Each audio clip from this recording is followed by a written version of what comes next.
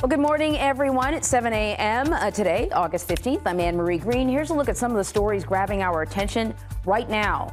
Personal attacks. Donald Trump veers off course while laying out his economic policy, going after VP Harris as she and President Biden are set to promote a new effort to lower prescription drug prices. Tracking Ernesto. The hurricane slams into Puerto Rico, battering the island with torrential rains and damaging winds. We're going to tell you where it's headed next. And back on stage, Taylor Swift performs in London tonight after a foiled terror attack canceled 3 shows in Vienna. We're going to talk stadium safety ahead of tonight's show. This is the CBS Morning News.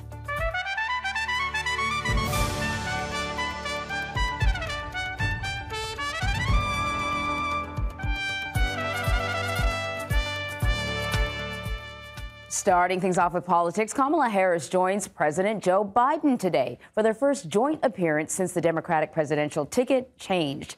And their announcement is expected to help millions of Americans by lowering prescription drug prices. Meanwhile, tomorrow, Vice President Kamala Harris travels to North Carolina to unveil her own economic plans, including a proposed federal ban on corporate price gouging on food and groceries.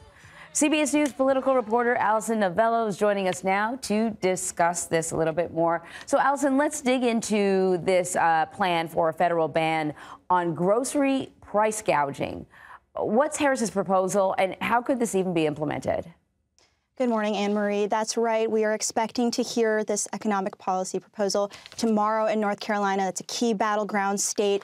According to our reporting, we hear that Harris plans to call for the Federal Trade Commission and state attorney generals to investigate any price gouging behavior from any large corporations. She is particularly focused on the meat packing industry. She says this is a major contributor to rising grocery prices. Under her administration, she says that she will crack down on mergers and acquisitions of these large corporations while also trying to encourage small businesses to enter the market to try to increase that competition and potentially lower those grocery prices. So that's what we can expect to hear tomorrow in North Carolina. Sounds interesting. Before I let you go, I want to ask you about some reporting that was originally done by the Washington Post. Reportedly, independent presidential candidate Robert F. Kennedy Jr. has asked Vice President Harris for a meeting. What do we know about this? Yes, so according to multiple sources, this attack